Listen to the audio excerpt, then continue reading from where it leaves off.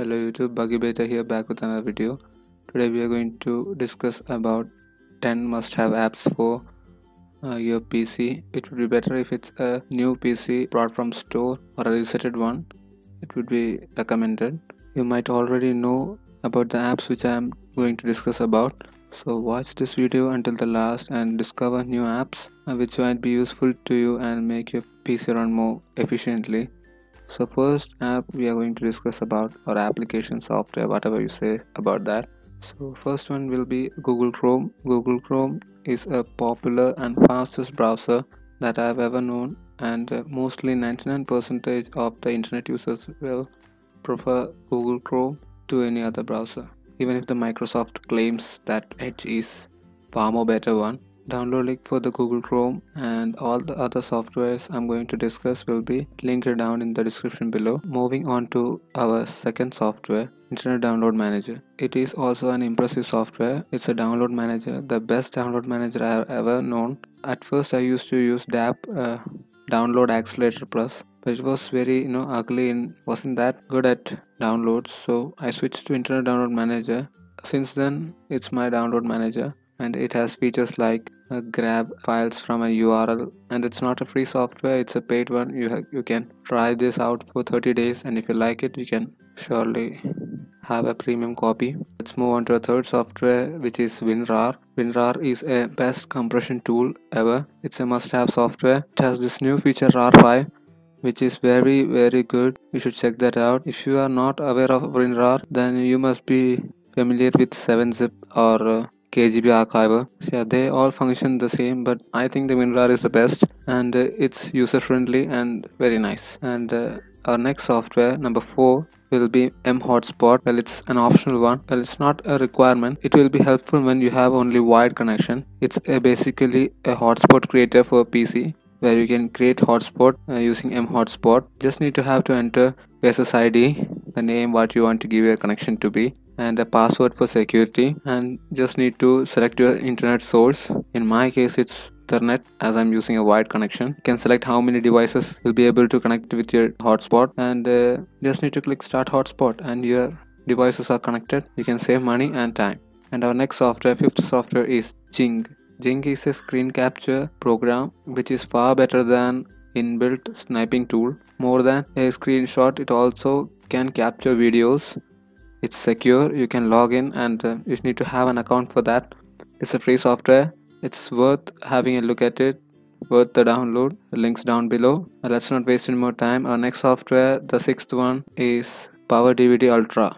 Well, you need to have a media playback software to play movies and the videos you have. You might be saying, why PowerDVD Ultra? KM Player everywhere, it's a good one.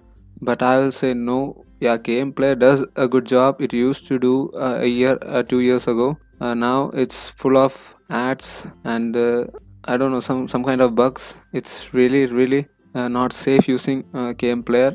I think it's using all the data you are having in your computer. So it's better to use PowerDVD. It's a paid software, but still better having this one because it supports mostly all formats and DVD formats. And our next software, seventh software, is poweriso. As the name suggests, it's an ISO file manager used to create ISO files, burn ISO files, and you can do similar stuff like Daemon Tools does, but it has more functionality than Daemon Tools, so I'd prefer poweriso to Daemon Tools. And next software, our eighth software, is, it's not a software, just it's a download requirement. It's DirectX. Well, you might be thinking, why DirectX? It's inbuilt in Microsoft OS, that's Windows OS. Windows 10 has DirectX 12 built in, but it's not the case. DirectX 12 is a version of DirectX, and you need DirectX SDK to run many of the apps that you want to use, and many games require DirectX SDK. So it's just an installer. I'll link that in the description. You just need to download the installer and accept the terms and conditions. You can download the SDK. It's around 98 megabytes. Download it and restart. So that's all about DirectX. And our next software is video to video converter. Well, as the name suggests, it's a video converter which can largely compile videos to any other format. I truly speak, any format, there's many profiles, even the YouTube profile, HDTV profile, Apple, Android, and other PC formats, and it has bunch of other cool stuffs. And our 10th software, the last one, which is Windows 7 USB DVD tool, it's used to create bootable USB or DVD. You just need to have to give the source for the ISO file which you want to burn, and next it will do the things.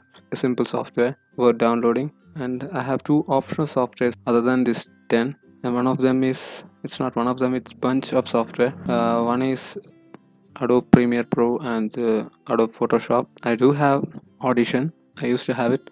I haven't installed as it's a new PC. So they are very good editing softwares. The last one is Office 30, that is Microsoft Office 13, which is simply the best documentation software ever. I know many people who still use Office 2007, 2010. Office 2013 is the latest stable software. I only use PowerPoint and Word, Excel and OneNote. Other than this, for example, I'll open the Word. It has really good tools integrated inside to make our documentation better, our presentations better. So these are the 12 softwares, 10 plus 2, 12 softwares which you need to have. It's my opinion.